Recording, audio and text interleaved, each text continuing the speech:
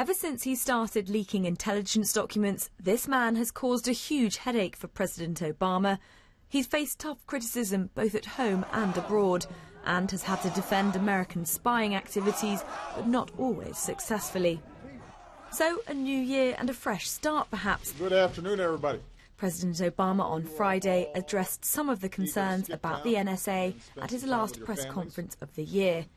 I have confidence in the fact that the NSA is not engaging in domestic surveillance or snooping around. But I also recognize that as technologies change and people can start running algorithms and programs that map out